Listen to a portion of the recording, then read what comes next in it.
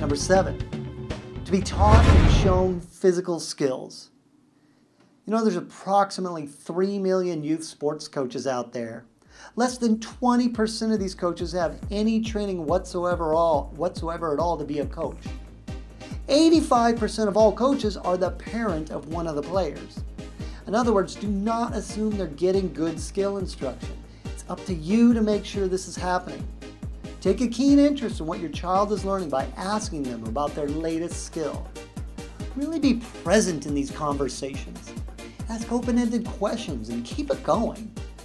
When some kids get the personal instruction and others don't, it creates a formula for destroying confidence. Number 8, you need to get mental skills explained and modeled to them. Now, my definition of mental toughness is when you are focused, confident, determined, and resilient, especially under pressure. And I have an 8-step program in our Mental Toughness Academy to help your child develop these mental skills. But it's your job, though, to model them. For example, if you want your child to learn sportsmanship, you better be a great sports parent from the stands. You can model this by clapping at appropriate times for the other competitors and keeping quiet when there's bad officials' calls. If you want your kid to be calm under pressure, you better be showing him how to do that at your home. Modeling. This is the most powerful way that kids learn anything. 9, advocate for them. Back them up. Support them. You know, most youth sports programs are well run. Most coaches are well intentioned. Unfortunately, sometimes things fall apart and it's the parent's job to step in or pull the plug when the young athlete's sports participation is tilting toward the negative.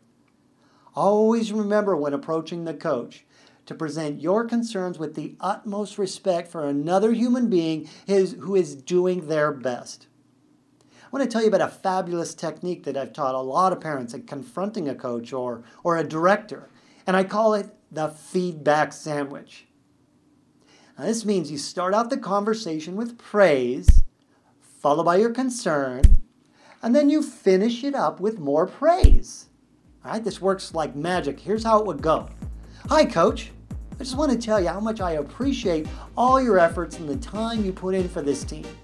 I'm very grateful for all you do for these kids. And I wonder if I might just ask you a little bit about Johnny's playing time and what you think he needs to do in order to get more time on the field.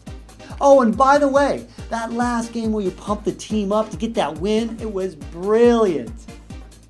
Then just be quiet and let the coach speak. These are my top 9 tips. There's much more in our Mental Toughness Academy. Put your name in the email below and we'll give you all sorts of free mental training for coaches, parents, and athletes. I'm Craig Siegel. Go to sportsmentaltoughness.com to get your free video training and guided visualization MP3 on how to perform under pressure. I'm Craig Siegel, the Mental Toughness Trainer.